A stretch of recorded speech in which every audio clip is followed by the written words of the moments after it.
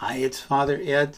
We have an abundance of grace that's going to be happening this next 10 days. This weekend is First Communion for many little kids. I want you to keep praying for them. They're excited for the very first time to receive our Lord Jesus Christ in the consecrated bread and wine. It's going to be a special day for them, and we're going to try to make it as special as we can. Also, May 4th, Confirmation. We have a number of young adults who will be receiving the sacrament of confirmation.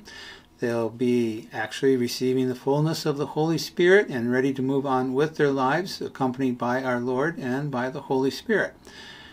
In both cases, we need you to continue praying. We're the family for them, and they need our support. So really, continue to offer prayers for them, even after the sacraments. Let's keep our children in prayer and keep them locked in with our faith and with our church here.